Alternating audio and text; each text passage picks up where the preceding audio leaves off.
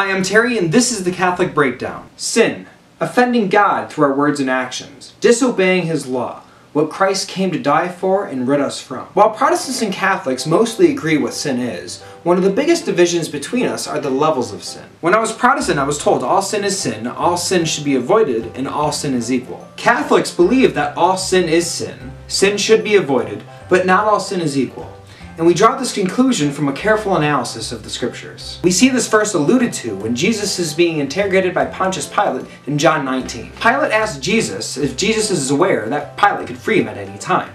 Jesus replies that Pilate would not have any power if it had not been given to him, and those that gave Jesus over to Pilate were guilty of the greater sin. From this we can know that Jesus believed that there are levels of sin, that some sin was greater than others. And he undoubtedly taught this to his apostles. We know this from the first letter of St. John the Apostle. You know, the same guy that hung out with Jesus, learned from him, ate with him, joked with him for 3 years. So we can know that John's word is good. In the 5th chapter of his first letter, John writes, "If anyone sees his brother sinning, if the sin is not deadly, he should pray to God and he will give him life. This is only for those whose sin is not deadly. There is such a thing as deadly sin, about which I do not say that you should pray. All wrongdoing is sin, but there is sin that is not deadly." John here has taken sin and divided it into two groups, deadly sin and not deadly sin. We call these mortal and venial sins. Some here will make the claim that John is talking about physical death.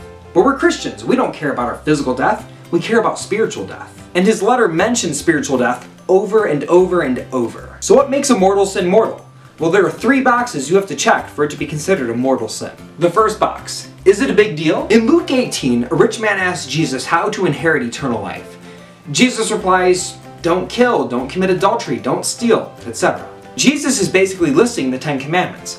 Those are what he considers to be a big deal. In Matthew 25, Jesus also describes the judgment of nations, that we should give drink to the thirsty, food to the hungry, shelter to the homeless. These are the things that we should be doing to obtain eternal life. Jesus also mentioned the Beatitudes, to be meek, to be humble, to seek out righteousness.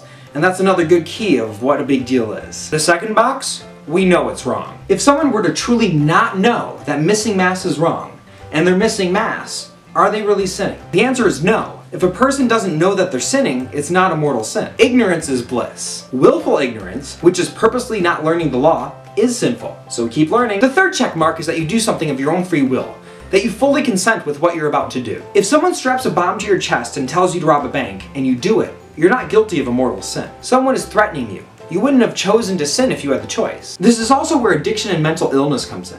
If someone is truly mentally ill or has an addiction, and they cannot fully consent with what they're doing, then they're not guilty of a mortal sin. So those are the 3 check marks. If any of them are missing, the sin is considered venial, or not deadly. Also falling into this category is swearing or breaking the law by speeding, stuff like that. Now that said, swearing is not good. Breaking the law is not good.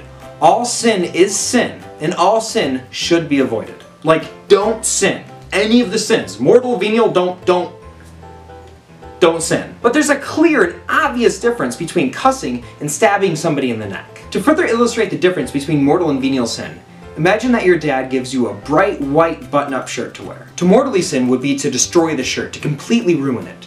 When you've done this, you've become spiritually dead. To venially sin would be to stain the shirt. It doesn't ruin it, but it doesn't look good. Your ideal is the bright white shirt. So what happens if you destroy your shirt, if you become spiritually dead, if you commit a mortal sin? Catholics have the sacrament of confession, which was created by Christ. The priest, by Christ's authority, absolves you of all of your sins.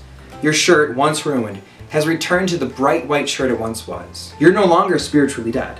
It's a chance for you to start again, to start new. So if you're in a state of mortal sin, see a priest for confession, and be made spiritually healthy once more. God bless, and get a colonoscopy.